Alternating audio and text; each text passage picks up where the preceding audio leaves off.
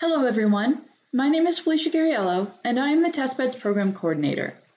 In today's presentation, I'd like to give you an overview of the Weather Program Office's Testbeds program and its role in the support of tropical, severe weather, and extreme precipitation research.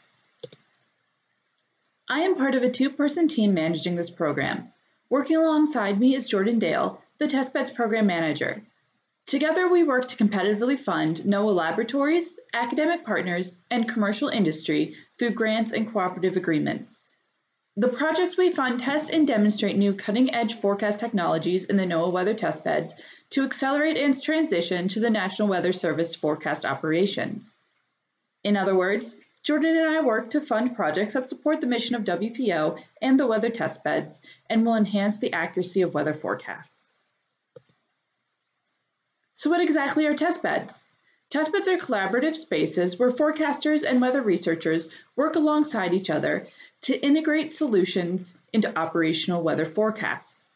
Our program funds projects to test and demonstrate new forecast technologies, such as models, forecast techniques, data, and so on, in these NOAA weather testbeds. The testbeds program works with three specific testbeds. The Hazardous Weather Testbed, located within the National Severe Storms Laboratory in Norman, Oklahoma. The Hydrometeorology Testbed, located within the Weather Prediction Center in College Park, Maryland. And the Hurricane and Ocean Testbed, formerly known as the Joint Hurricane Testbed, located within the National Hurricane Center in Miami, Florida. Each testbed has their own priorities and missions. The Hazardous Weather Testbed accelerates the transition of new meteorological insights and technologies into advances in severe weather forecasting and warning. The Hydrometeorology Testbed conducts research on precipitation and weather conditions that can lead to flooding and fosters transition of scientific advances and new tools into forecasting operations. And the Hurricane and Ocean Testbed transfers more rapidly and smoothly new technology, research results, and observational advances into improved tropical cyclone analysis and prediction at operational centers. Let's dive a little deeper into how the testbeds support the projects we fund.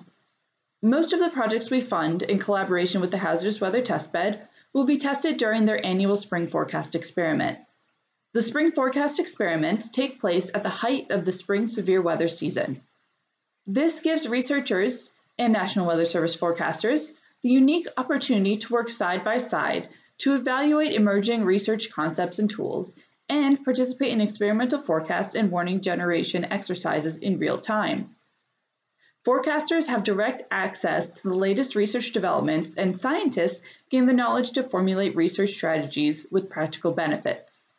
This collaborative approach ensures an effective two-way path between research and operations, which ultimately improves National Weather Service forecasts and warnings.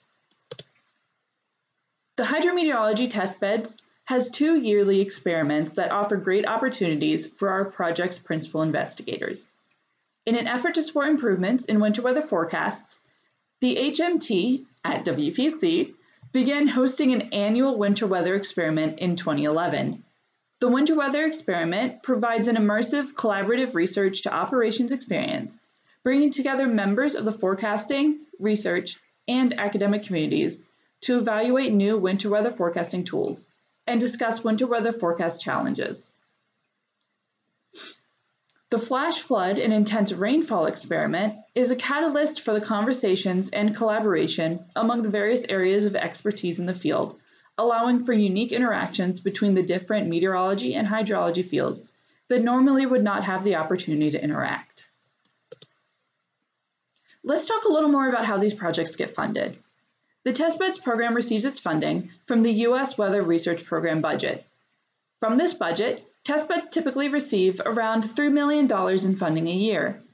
These funds go towards research through a competitive project selection, as well as towards testbed infrastructure costs, such as support contractors, hardware, software, and management. In 2019, we were able to fund 11 projects among the 3 testbeds.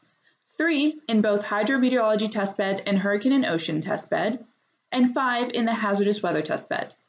This, however, led to an imbalance in funds between the 3 testbeds, with Hazardous Weather Testbed receiving a larger amount than the Hydrometeorology Testbed and Hurricane and Ocean Testbed. In 2022, we focused on a better balance between the test beds, funding 3 projects in each hazardous weather testbed and hydrometeorology testbed, and 4 in the hurricane and ocean testbed, allowing for a more even spread of funds.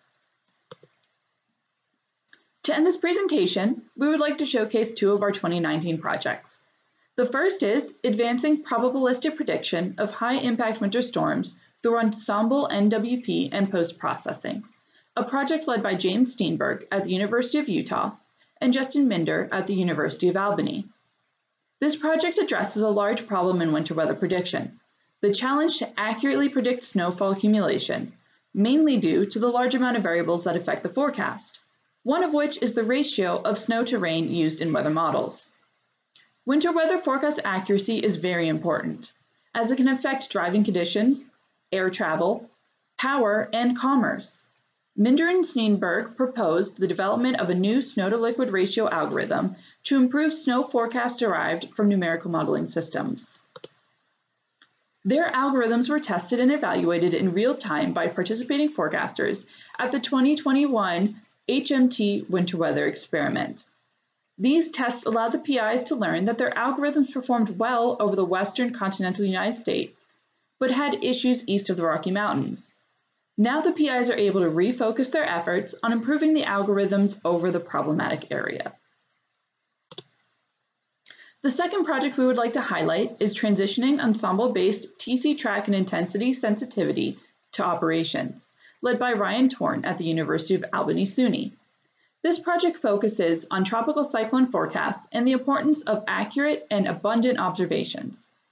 Tropical cyclone forecasts rely heavily on incoming observational data, which can be limited because collecting observations can be cost prohibitive as they are mostly over the ocean. It is important to be able to identify what observations are most useful and where they need to be gathered to best aid in the forecast. Torn proposes to develop an ensemble-based sensitivity product to identify potential high-impact observation locations for a given forecast outcome or metric. Torn has been working with the National Hurricane Center to generate sensitivity products for real-time storm analysis. The Testbeds program is an integral part of WPO and improving forecasts throughout the National Weather Service. We fund projects that align with our priorities, as well as the priorities of 3 testbeds. These projects focus on developing new forecast technologies such as models, forecast techniques, data, and so on, and are tested in real time in the testbeds, which allows for forecaster feedback, which will improve the outcome of the project and its probability of transitioning to the National Weather Service operations. Thank you for taking the time to learn about WPO's Testbeds program. We hope this presentation was informative, and we look forward to answering any questions you may have in the live Q&A. Thank you.